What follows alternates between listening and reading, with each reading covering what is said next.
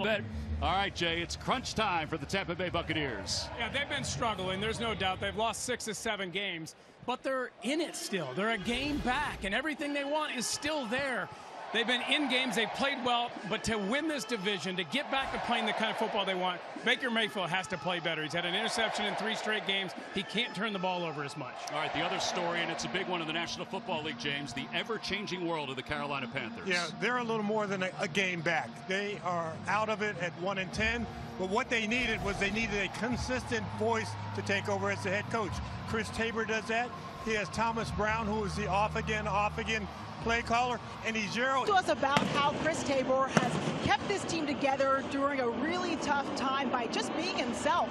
He said he's loose, but at the same time when he speaks, he commands the room. Now, Tabor told us after the initial shock of when Frank Reich was let go, he had to focus on how to keep this team together. So he said to this coaching staff, we're 1-10. We know who we want to be. We just got to find ways to figure that out, guys. Yeah, they also said it's a kid's game. Let's have fun while playing it. And Carolina won the toss. They deferred, so Tampa Bay will get the football to start things off. Devin Tompkins back deep to receive at the goal line. And here we go. The Panthers and the Buccaneers are underway. The ball will bounce into the end zone. And Tampa will go on offense for the first time. Baker Mayfield and the rest of the Buccaneers need a solid game today.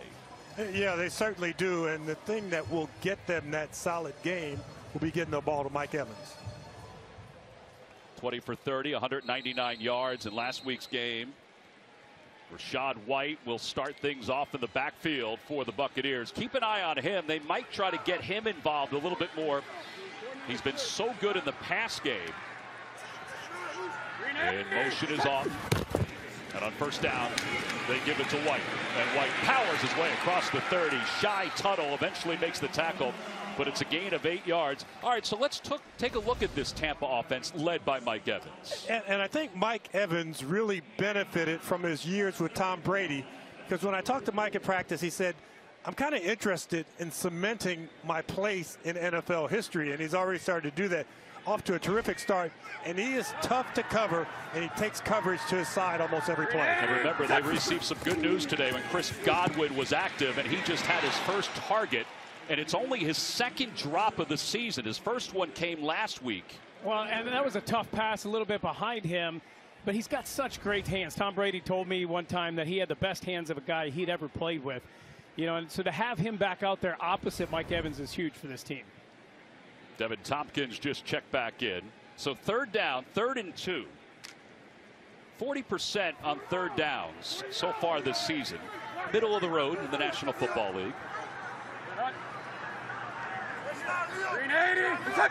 On 3rd down and 2, Mayfield dumps it off out of the backfield. Tompkins, and he's got the first down. He's shuttled right at the marker. Gross Matos made the tackle. It's a gain of 2. So it'll be first down for the Buccaneers. He just barely got it. Jay, I don't know about you, but when I see the ball thrown 5 yards behind the line of scrimmage, I know that runner has to get there. It is so tight, so close. You know, the red flag's not going to come out on the opposing sideline, but that looked like it might have been a little bit short. That was really close. Green 80, green 80. Did he say green eggs? We're good. If he did, I didn't hear anybody say hand.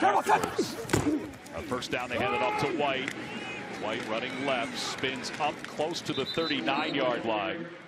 All right, so let's take a look at this Panthers defense. It's been ever-changing this week. They get 3 important pieces back this week. They do get important pieces back. So what they want to do is they want to win on first down, and then that will force Tampa to throw on second down. They blitz as much as almost anybody. 6th in the NFL at blitz rate, but only pressure at 29%, which is worst in the NFL. Really what they're trying to do and what we want to watch is when they blitz, they're trying to give Derek Brown and they're trying to give Burns one-on-one matchups against the Tampa offensive line that's been struggling. Yeah, Burns just checked out of the ball game. It's a 4-man front for the Panthers. They're showing blitz in the middle.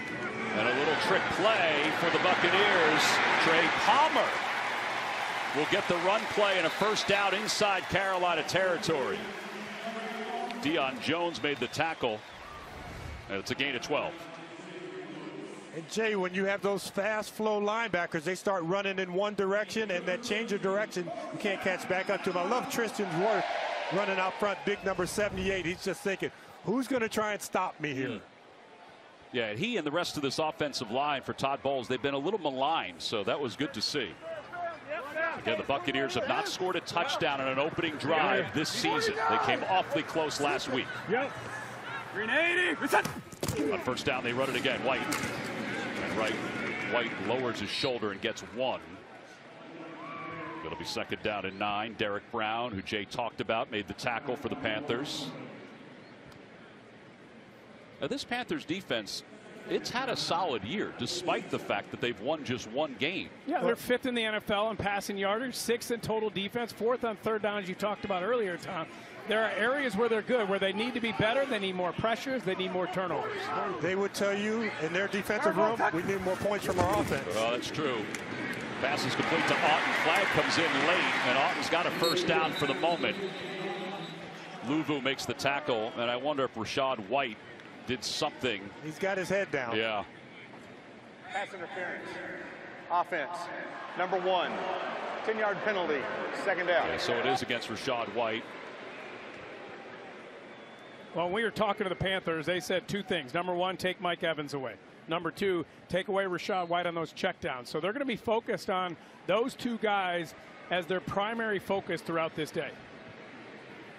Well, that penalty, and this is part of what Baker Mayfield said too. These last several weeks, they have not capitalized on the other team's mistakes, and they've made too many of them.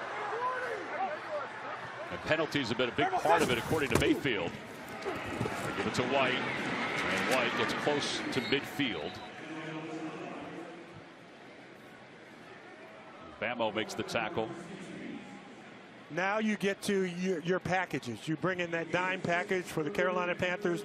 4 pass rushers trying to get after the quarterback. Just bringing 4, especially when it's 3rd and 13, that allows you more time to get to them. And you don't want to go soft zone and give them holes to throw the ball in.